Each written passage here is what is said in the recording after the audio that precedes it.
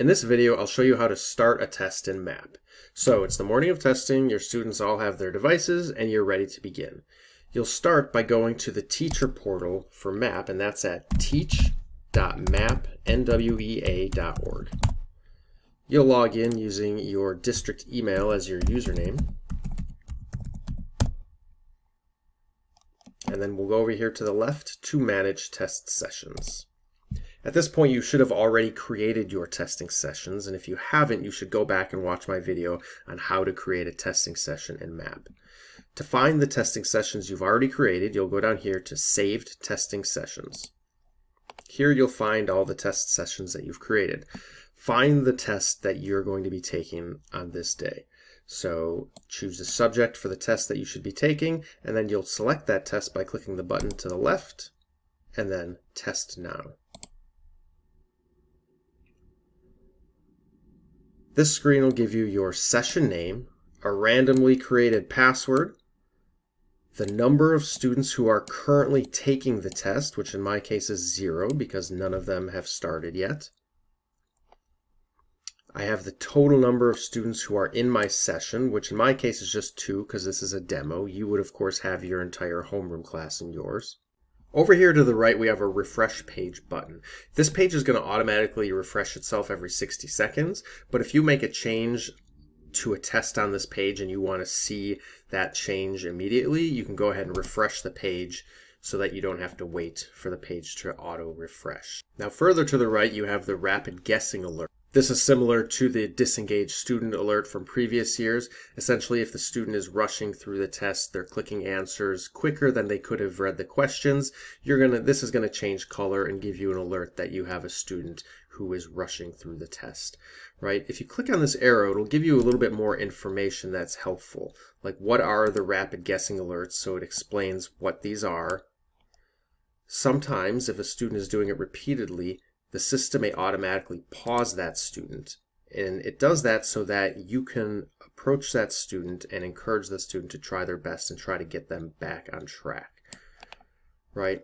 And then down here it tells you that the threshold for rapid guessing has been reached, and that's 30% of all the possible questions were completed at rapid guessing pace. And at that point, MAP says that the student score is not going to accurately reflect their capabilities, and you may consider suspending the test and retesting later. Now, the most important thing is that you actively monitor those rapid guessing alerts, and you address those issues immediately so that they never reach the point of 30% rapid guessing pace. All right, so that's it for rapid guessing alerts. Now we'll go to actually getting our test started.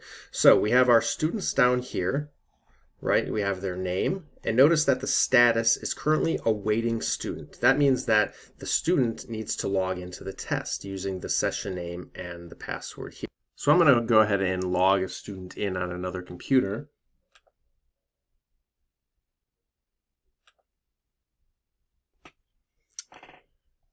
All right, I've done that, so I'm going to refresh the page and I'm going to pay attention to the status. All right, notice I now have one of my students is waiting to be confirmed. That means that they've entered the session name and the password, and they're waiting for me to confirm that I am ready to begin the test.